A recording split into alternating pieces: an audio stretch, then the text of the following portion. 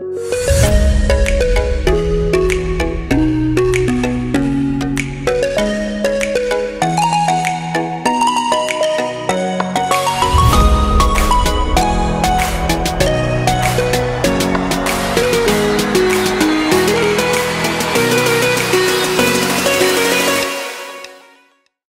everyone, welcome back to the latest session. In the last session, we were looking at the different oxidizing agents that are used as disinfecting agents.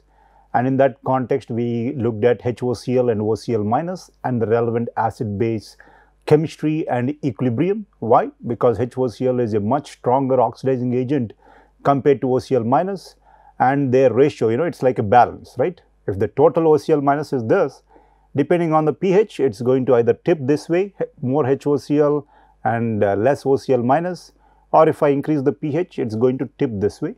So, what we wanted to illustrate in the last session was that pH will play a role in deciding this equilibrium between the acid and its conjugate base, and obviously pKa, the acid dissociation constant, will come into picture.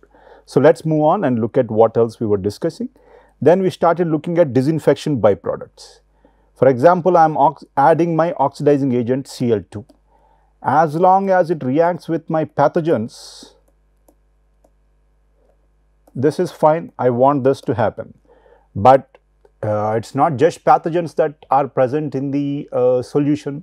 You will still have some organic matter, right? And this organic matter can be the organic matter left from my treatment activated sludge process.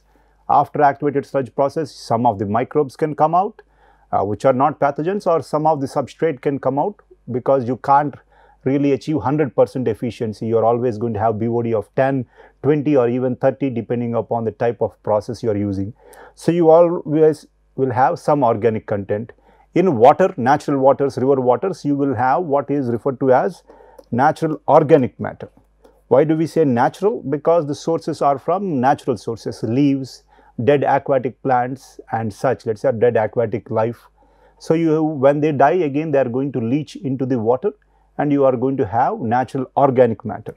So, but if chlorine or this oxidizing agent reacts with organic matter, I will have what are called as disinfection byproducts. This I do not want to form.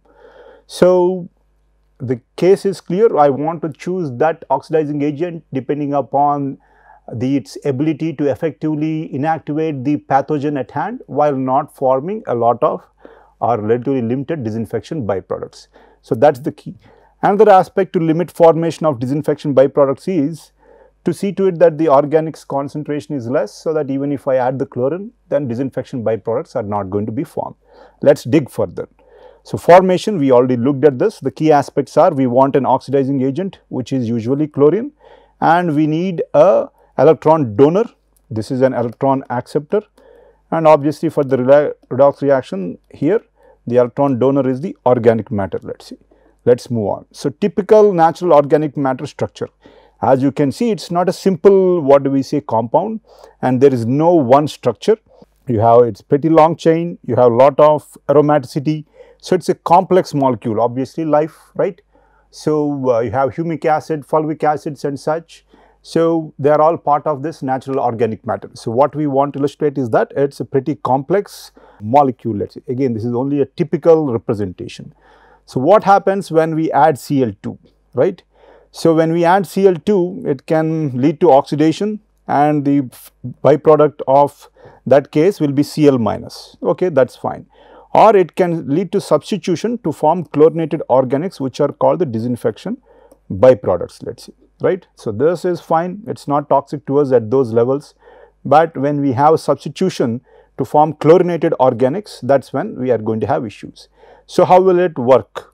So, I have HOCl or Cl2 and I have these aromatic rings. I am going to have substitution, let us say 1 Cl, 2 Cl or 3 Cl, let us say, right.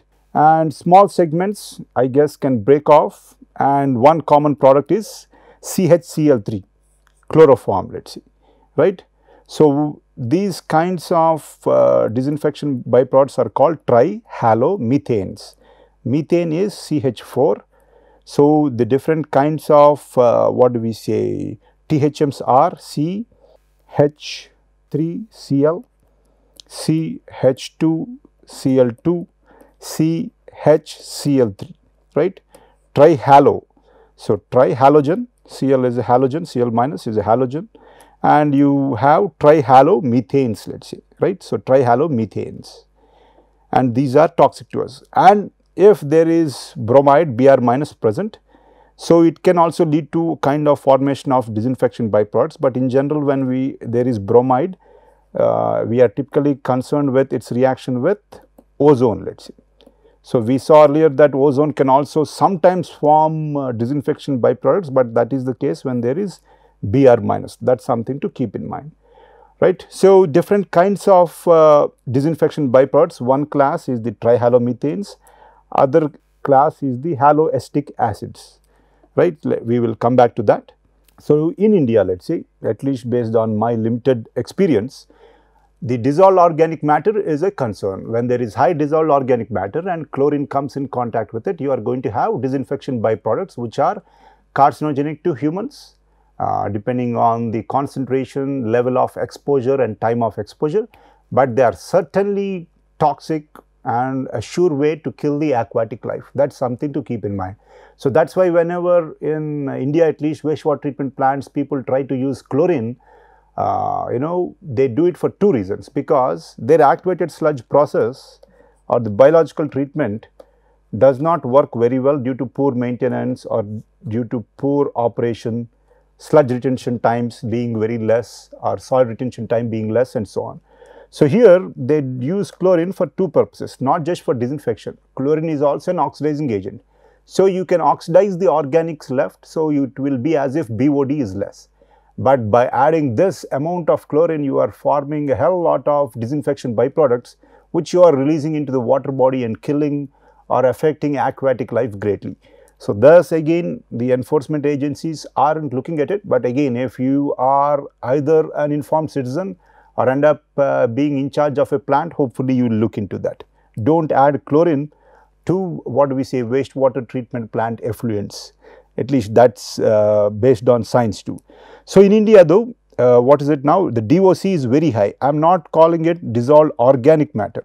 Why? In the context of Indian surface water bodies, it's not just the organic matter from the natural sources that's of issue, or I am not calling it NOM, pardon me. I am not calling it natural organic matter, I am calling it dissolved organic carbon or dissolved organic matter, right? Because here we have high influence of the humans, or anthropogenic sources of organic content are pretty much prevalent, let's say. So that's why I am not calling it as NOM, and that's the reason why it's pretty high. DOC or DOM levels are very high in India, especially in Yamuna. In general, let's say it's 2 to 3 or 2 milligram per liter in most developed countries. So when I add chlorine either for water treatment or for wastewater treatment, so at least for water treatment, I add chlorine to disinfect the water. I add a lot of chlorine, or have to add a lot of chlorine to take care of this high organic matter. So the disinfection byproducts that are going to be formed are going to be at very high concentrations. That's something to keep in mind, right? So types of DBPs, so trihalomethanes, we looked at that, and haloacetic acid. Acetic acid is CH3COOH, haloacetic acid. So here instead of H3, you can have CHClCOOH, right? I think you can even have CHBrCOOH and so on and so forth. Let's see, different combinations, right? H2, I guess. So these are called haloacetic acids. But again, as we can see, for the total organic halogens, let's say Cl minus, Br minus, these trihalomethanes and haloacetic acids only cover around, what is it? I guess 40% or 42% of the total organic halogen concentration. There are other unidentified, what do we say, organic halogens out there. So again, these wreak havoc with the aquatic ecosystem. You should not try to, or you should try to limit this whenever possible. So we already looked at this, right? CHCl3 chloroform, bromochloromethane, dibromochloromethane, CHBr3 bromoform. Okay, I guess I stand slightly corrected. Earlier I was talking about something like CH2Cl, right? So, or Cl2, so that is not the case. It is trihalo, as you see everywhere it is trihalo or 3 halogens, Cl3, 3Cl or 2Cl, 1 Br minus. Okay, here I guess one of it is missing, Br2, it is dibromo. So, dibromochloromethane or bromoform, let us say, right. So, that is something to keep in mind, that is why I guess it was called trihalo, I stand corrected. So, haloestic acid again monochloro, 1 chlorine or Cl minus, dichloro, trichloro, mono, bromoestic, dibromo. So, you can substitute accordingly in CH3COOH. All these are halogenated organics, right. So, chlorine dosage, now I want to know how much chlorine to add. So, we know that I am adding chlorine as an oxidizing agent, and when I am adding that, I need to take care of both the oxidation of the organics and other reduced forms, and also I need to have enough chlorine to kill my pathogens. So, two aspects, right. I need to take care of organics and other reduced compounds, let us say manganese, iron or such, and then I need to have enough left for my pathogens, right. So, this is a aspect that I need to add. So, when I add chlorine or oxidizing agent, I need to take care of both. So, I need to look at this because I need to ensure adequate residual chlorine or ensure that. So, for that we have something that is called as breakpoint chlorination. We will see how that comes about, let us see. Before we go further, one aspect to note is that we know from our wastewater relevant aspects that we have ammonia or NH3 in our solution, and if we add an oxidizing agent, we know that it can go to monochloramine, and depending on the concentration of Cl or HOCl, it will go to dichloramine and HCl2, and if I add it at a higher concentration, or finally it can end up into NCl3, which is pretty unstable, and it will end up going to N2, nitrogen gas finally. So, this is some background we looked at. Why did we look at that? We were looking at formation of NH2Cl and NHCl2, which are themselves forms of combined chlorine, which we add as disinfecting agents. But we also need to be aware of this. Why? Because you know that in our wastewaters you can have NH3. So, if I am adding HOCl to kill the pathogens, the HOCl will not just react with the pathogens, it will react with whatever it sees out there, right. It is not so specific, it is an oxidizing agent, it will react with other organic matter, it can react with the ammonia that is present, right. And after all this, then I guess not after, assuming that all of them are taken out, then we will come to providing the residual chlorine or free chlorine, so that pathogens can be taken care of. So, this is the aspect we need to look at. I need to add enough oxidizing agent or chlorine or HOCl to take care of the organic matter, to take care of NH3 before I can take care of the pathogens. So, let us see what we have. So, here we have a good graph from our two pieces of graphs or two graphs from Metcalfe and Eddy. So, what do we have? We have chlorine residual on the y axis, and on the x axis what do we have? I think we are increasing it out here, transformation of ammonia, Cl2 and such, right. Okay. So, let us look at that. So, here what is it now? As I add it, right, from here I am starting to add. So, here what is happening initially? You have destruction of chlorine due to oxidizable substances such as Fe2 plus. Fe2 plus, right, can go to Fe3 plus by giving out its electron, let us say. So, it is an electron donor, and my Cl2 or HOCl or oxidizing agents, they will accept an electron. So, whenever I have Fe2 plus, they will readily consume my oxidizing agent, let us see, right. So, that is why when I have reducing agents such as Fe2 plus or H2S, they will be immediately consumed. So, there is no residual chlorine as I keep adding it, right. Keep adding my oxidizing agent or the chlorine. So, it is everything will be oxidized, or all the oxidizing agent is consumed, and then by here I am done with all the readily oxidizable compounds like Fe2 plus and H2S. So, now as I keep adding more chlorine, what is going to happen now, right. So, here the NH3 that is in the water will start reacting with the HOCl or Cl2 that I am adding, and it will first form monochloramine, and if I increase the concentration it will form dichloramine. So, that is what you will see here. So, formation of chloroorganic and chloramine and chloramine compounds, let us see. But again keep in mind this is chloramine residual. So, even if it is a combined form, that is why we are saying that it is increasing, let us see. So, this is increasing. But if I keep adding more, what is going to happen? If I keep adding more, I know that it is going to be further oxidized to nitrogen trichloride, which is unstable, and it will go to N2, right. So, it is leaving the system, let us see, right. So, the form of this combined chlorine, it is not now NH2Cl and then NHCl2 is increasing here, but after I keep adding more chlorine, now it is going to NCl3, which will readily go to N2 gas. It is leaving the system. There is no oxidizing agent or the combined chlorine is now decreasing, right. So, that is what we see, destruction of chloramines and chloroorganic compounds. They transform to nitrogen gas and go.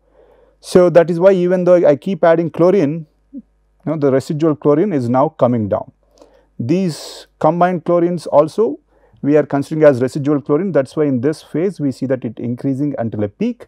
After I add more chlorine, due to the relevant stoichiometry, you see that it now starts degrading to NCl3 and N2. This is NCl3 and N2 gas, let us see, right. So, at this point there is no more H2S or Fe2 plus, no more organics, and all the ammonia has been consumed by this point, and this is called that break point, let us see. So, whatever chlorine I add from here will be the free residual chlorine, right. So, combined residual, and this is the free residual chlorine, and this I can be sure will be available to kill the pathogens. So, what do we have here? Formation of free chlorine and presence of chloroorganic compounds which are not destroyed. So, free residual chlorine. So, this is break point chlorination. So, whenever I add chlorine, I need to add this enough chlorine to take care of all the compounds that can oxidize my chlorine or the oxidizing agent like HOCl, and then I will get that. So, that is what we have here, the break point chlorination. So, here we have the what do we say, NH4 plus and combined chlorine.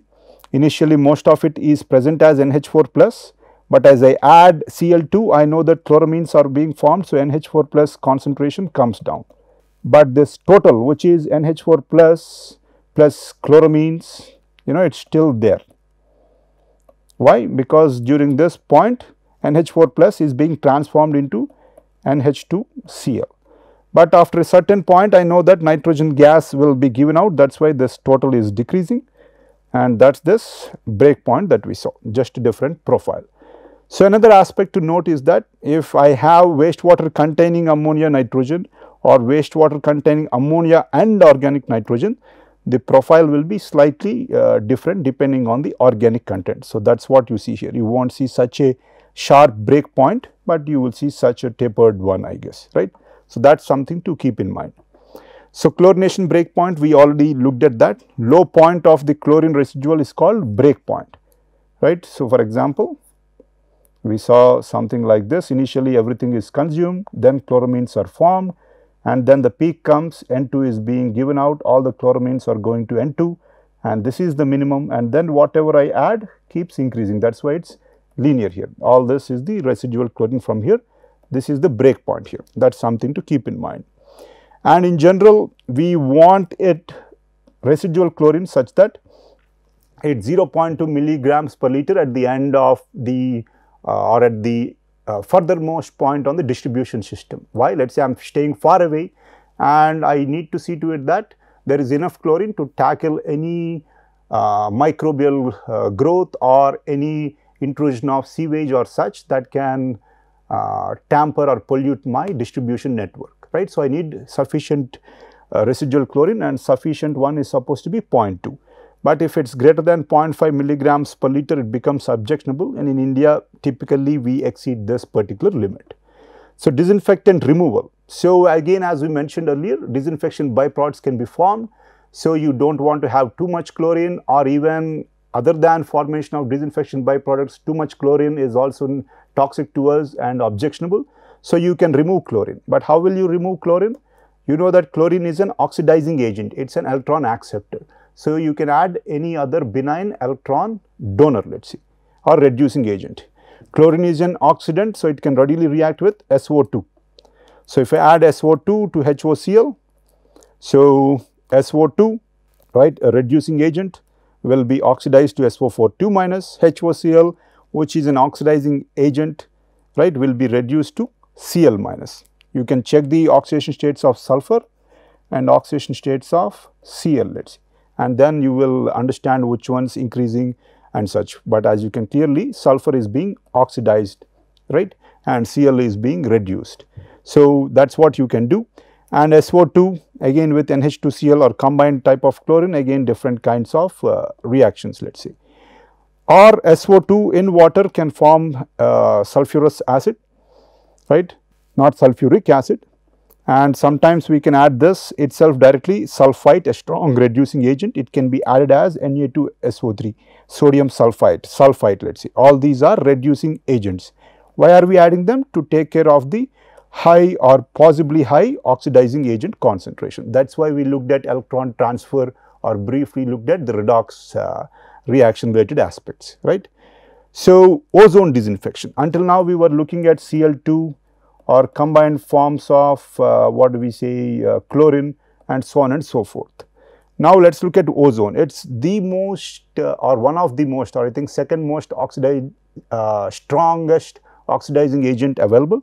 The strongest one is the hydroxyl radical, that is also formed in or during ozonation of water. Ozone is a gas, it can be produced in situ. With corona discharge you have ozone generators.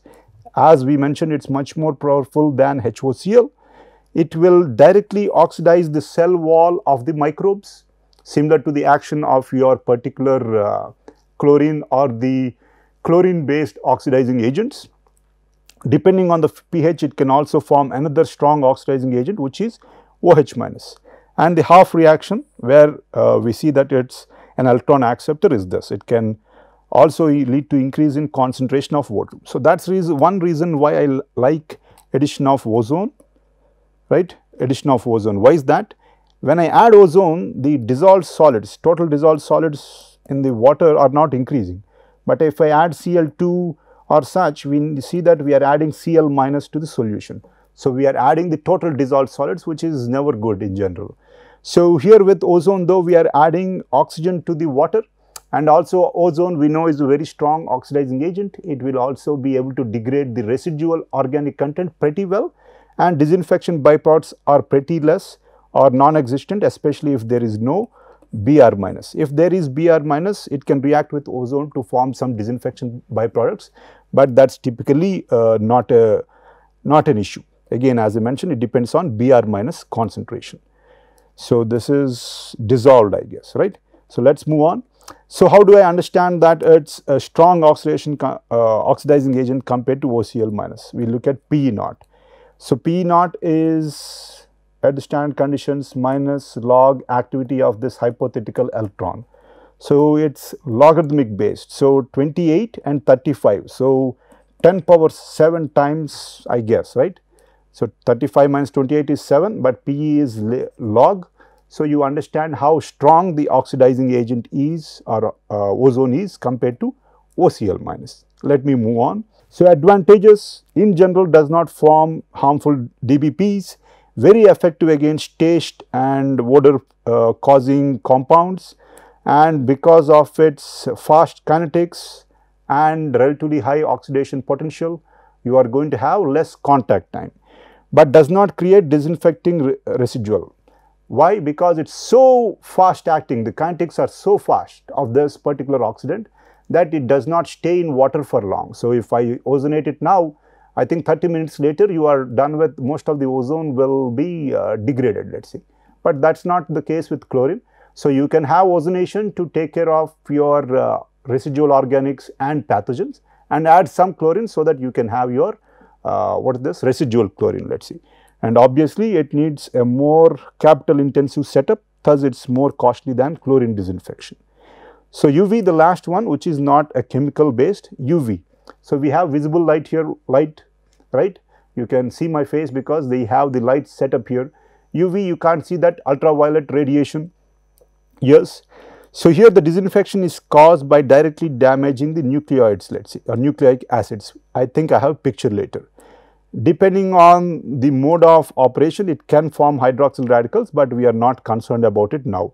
Especially when you have UV and in water and add H2O2 to water, you will form this very strong hydroxyl, very strong oxidizing agent, which is this hydroxyl radical.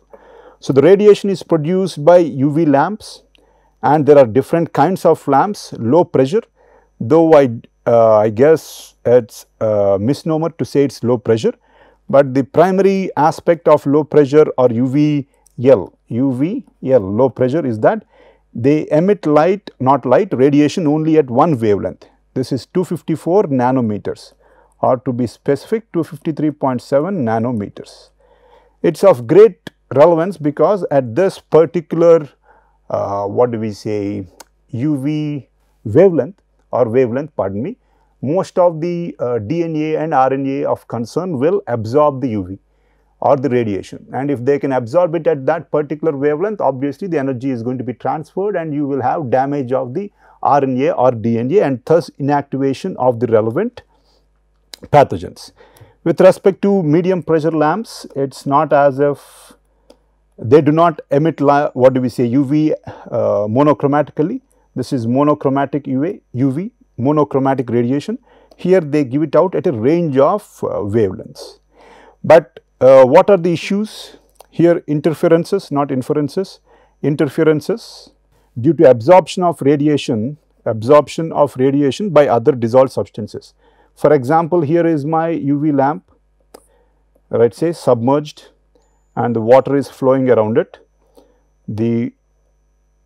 and this is my cell, and the cell has to absorb, or the UV has to penetrate that particular cell, or the UV radiation or photon has to reach that cell. But if I have suspended solids or other compounds which absorb the UV, meaning other interferences, then obviously the effectiveness is going to be limited.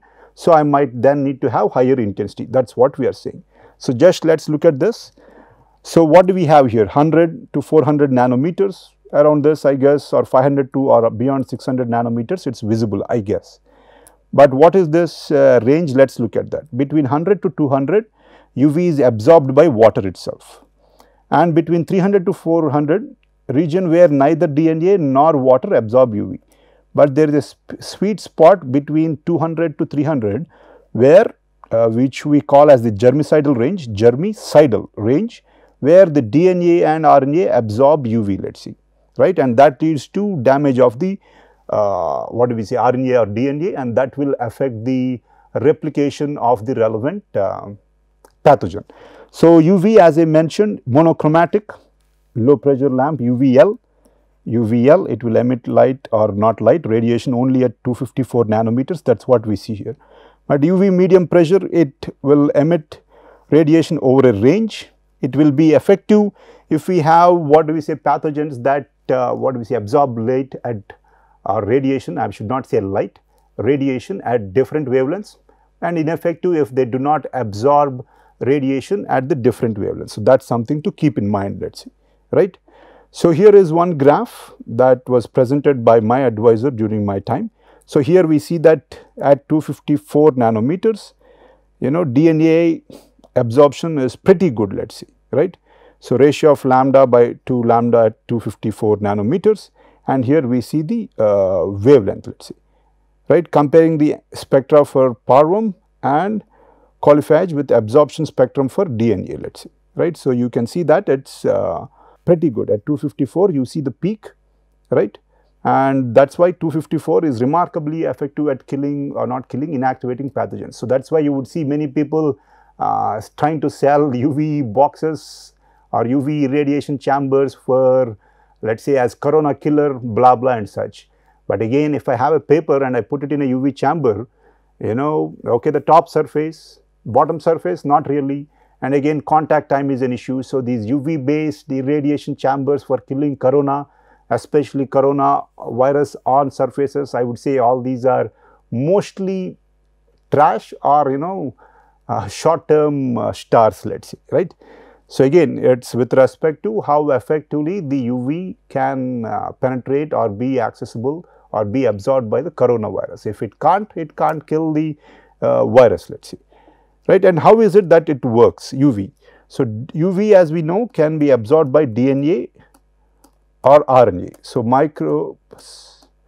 So viruses, let's say, talk about viruses, can have DNA or RNA, let's say.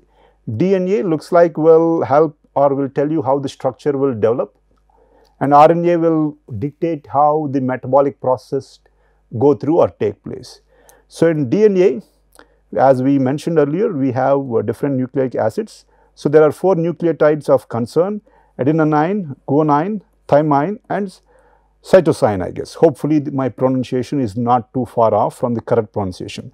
So A, G, T and C, let's say. And this UV will be absorbed by this thymine, yes, and after UV radiation, dimerization will occur, right, thymine dimerization. So why is this relevant, let's say? Because with normal DNA, this is how replication will take place, DNA replicating, as in the cell is replicating, the microorganism or pathogen is replicating, it's growing. If it doesn't grow, it will die soon, the lifetimes are pretty short, obviously, right. So here though, with respect to this change in the DNA, the replication stops at that particular dimerization. So that's how I guess you are going to have what do we say, UV inactivating microbes. And sometimes people talk about, okay, it does not kill, it does not disrupt the cell wall. Well, you see, pathogen does not survive out there for a long time, at least in water and such, right. So in general, replication is what we want to stop if we do that effectively, especially if we do that effectively. So as you see, the UV radiation is pretty good way to go about it. But again, even with respect to other disinfecting agents and such, different viruses, they can repair themselves, and that will also be the case with respect to some repairing whenever they are affected by UV radiation. But let's not go there, let's see. So disinfection kinetics, it's modified Chick-Watson's law. Again, we have a rate, we have another rate constant. Instead of concentration, we have intensity, right? Effective germicidal intensity. How intense is it? Let's say, for example, if I take a intensity meter and go out there in the sun in the afternoon, the intensity is very high, the reading is high. In the night, intensity is less, right? How much, what do we say, energy per unit area per time? That's what it's going to give me an idea about. What is energy per time? Joule per second per area, let's say, and microbial concentration. I plug it into the reaction or equation for plug flow. This is what I get. And I, right, which is nothing but, what is it, energy per time, right, per area, right. Energy meaning, we know that hc by lambda for a photon with lambda wavelength. So that's how we can get it. So if I multiply that by theta or the time, so I'll get energy I into theta will be energy per area, which is called the dose. That is what we have, UV dose, 140 millijoules per centimeter square. So all those people who sell random UV lamps, so you need to be concerned about what is the intensity, how much is the contact time it will achieve, and is there uniform, what do we say, distribution of that UV intensity. Without that, the relevant chamber is just junk. So how does it work? Typically we have the submerged UV lamps, and I think we saw this even in the case of the IIT Roorkee SBR plant, where we had a submerged system. So this is what it looks like. There is a quartz sleeve. Why quartz? Because glass will absorb UV, so UV won't pass through. And if you don't have the sleeve, water will come in contact with the lamp, and obviously you are going to have short circuiting. So you will have a quartz sleeve. Within that you will have the UV, and UV will come out and obviously will penetrate the quartz or pass through the quartz sleeve, and then you are going to have irradiation of the water. Again, because the kinetics is so fast, especially intensity, you can maintain it pretty well. You are going to have what do we say, just small chambers being good enough to cause your relevant disinfection, especially with UV. Obviously, scaling and such you have to look at it, but that's a different aspect. Operation characteristics. Obviously, UV, if there is a light, there is disinfection. No UV, no disinfection. So, there is no chance of residual. So, that is one aspect. Turbidity has to be low, otherwise due to interferences, the other compound suspended solids will absorb the UV. Simple operation, but I need to clean the surfaces that come in contact with wastewater to minimize biofilms that can again absorb UV, let us see. So, we have one question and I will end today's session and disinfection and wastewater with this session. What is the pH of a water at 25 degrees centigrade that contains 0.5 milligrams per liter of hypochlorous acid? Okay. So, the question is not very well framed, but we will frame it better later on. So, there is what is the pH of a water that contains 0.5 milligram per liter of HOCl at equilibrium. Assume equilibrium has been reached. So, this is the key. It is not as if it is being added initially, I guess. So, neglect dissociation of water, not a great aspect, but fine, and report the answer to 2 decimal places. Okay. First thing is I have this, which is HOCl concentration, right, and I am going to have to look at it, right. Again, this is not a well framed question, but we will try to make do with what we have. Also, if the pH of solution was increased or decreased to 2 to 7, what would be the OCl minus concentration in milligram per liter? So, let us see what the approach is. First, what are the equations that we want or such? Before that, we want pH equal to minus log concentration of H plus. So, one unknown is H plus and HOCl will be in equilibrium with OCl minus and H plus, let us see, right. So, this is a potential unknown, one unknown, 3 unknowns, but pH is what we are trying to find and HOCl is what we already have. So, we need a way to be able to get or what do we say, calculate OCl minus. So, in effect we have 2 unknowns, let us see, right. In effect we have 2 unknowns because HOCl is known. So, I need to have 2 equations to be able to solve for this. Certainly, one equation is that Ka is equal to what now? I know that Ka equation is equal to activity or concentration of H plus into concentration of OCl minus by concentration of HOCl, right. So, this is one equation. So, here you see the issue with why I say the question was not very well framed, but assuming that water is not dissociating, which is not a great way. Water not dissociating meaning water will always dissociate into H plus and OH minus, but here they are asking us to assume that this does not happen.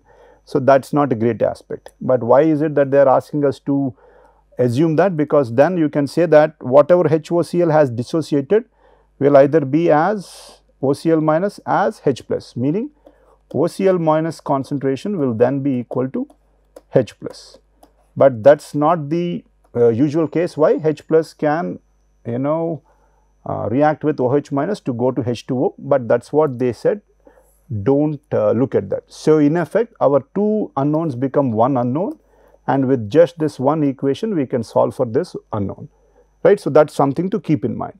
So, what do we have? We have that know that Ka is equal to, but we just saw that if it is at equilibrium and if water dissociation is not considered, OCl minus and H plus concentration will be the same, let us see. So, assuming that this will transform into H plus square by HOCl, and I know HOCl concentration, I know Ka or pKa is 7.5. So, Ka is 10 power minus 7.5. So, from that I can calculate my H plus. Let us see what we have. So, HOCl milligrams to moles per liter. So, what do we have? I think how much are we adding? HOCl is 0.50 milligram per liter. So, I am not sure why my student took it as 50 milligram per liter. So, we can consider that to be a typo either in the question or here. So, let us just say it's 50 milligrams of HOCl per liter of water. I want to convert this into moles because all these equations, let us say in the equilibrium constant, this equation all the units are in moles per liter, let us say, or molar units, let us say. In general, it's supposed to be molar, but for now we will consider molar units. So how do I do this? I need to get the molecular weight, let's see, right? So if I have that, I will have grams of HOCl per 1 mole of HOCl. So grams of HOCl cancel out and I will get it. What is the molecular weight? So looks like it's 52.45. H is 1, O is 16 and Cl minus is 35.45. So 17, 7 plus 5, I guess, yes, 52.45, let's say, right? 17 plus 15, fine, 52.45. So that's 52.45 grams of HOCl per mole. So they cancel out, and the units, you can look at it if there was an error made here. It looks like I see that I get it in terms of 9.53 into 10 power minus 6 moles, I guess. Because of the way it was calculated, I am not sure if, okay, milligram per gram, so it should probably be moles. Again, we are looking at the approach, not the actual answer. Then we move on, we know that this is the equation, and Ka is equal to this, pKa equal to 7.54 it seems. So from that, Ka is equal to 10 to the power of minus 7.54, meaning Ka equal to this. You can plug this into the calculator, and HOCl, we just calculated that to be 9.53 into 10 power 6 molar or moles per liter. So at equilibrium, assuming water dissociation does not take place, this is the case. But again, in the questions that I ask, I am not going to do this. So from that, I can plug it into that equation that I wrote down earlier, and I seem to get a pH of 6.28. Again, this is the approach, but if there are any calculation errors, you can look at that. And then, you know, people ask if the pH is increased to 7, what will be the OCl minus concentration? So the approach here should be, let's say, I know the equilibrium concentration of HOCl to be 9.53 into 10 power minus 6. I know that OCl minus concentration will be equal to the H plus concentration from here, that's equal to 5.24 into 10 power minus 7. So the total OCl or OCl total, which is equal to HOCl plus OCl minus, will always be constant, because we have this graph, if you remember. This is HOCl, this is OCl minus, HOCl, OCl minus. So you see the maximum here, let's say this is it. So if I, at any point, the total will be the same, this plus this. So if the pH is 3, or if the pH is, let's say, 11 or 10, the total will always be the same, OCl total will be the same.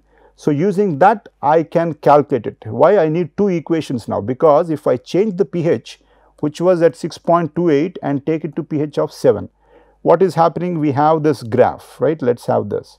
I know that the pKa is 7.5, right? So earlier it was at 6.2, right? 6.2. So if I increase it to 7, I am going out here, let's see. Let me try to draw that in a better manner here.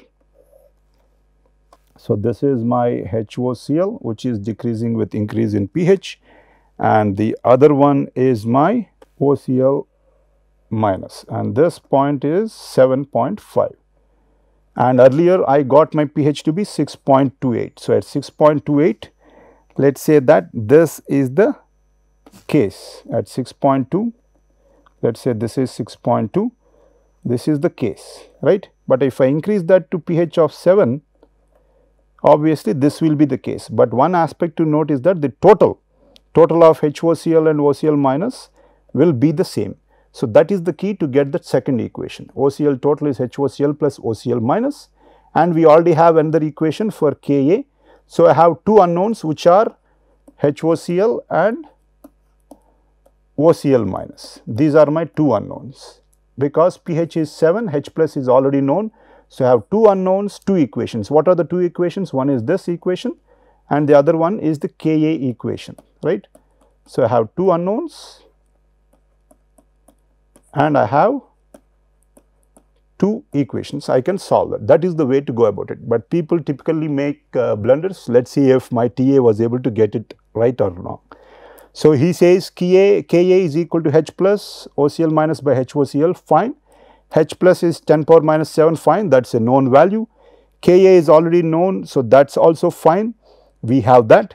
So, okay, now we see that OCl minus, and he is substituting this H plus and such into this, which is also fine. But again, as is the case, and how this is how people make errors. So, he took the HOCl concentration from part A to be the same as here, but you should know better. As you saw here, the HOCl concentration at 6.2 was this, but after increasing the pH it will decrease. So, the HOCl concentration is not the same. So, the approach should have been this. So, this is a common mistake that people make. So, I wanted to use the issue at hand to be able to illustrate this. So, I guess with that we are done with disinfection. So, we are done with wastewater. So, from the next session we will start looking at water treatment and how to go about it. Again, what is the principle? Well, I think we looked at this pretty well. So, thanking you for your patience, I will end today's session.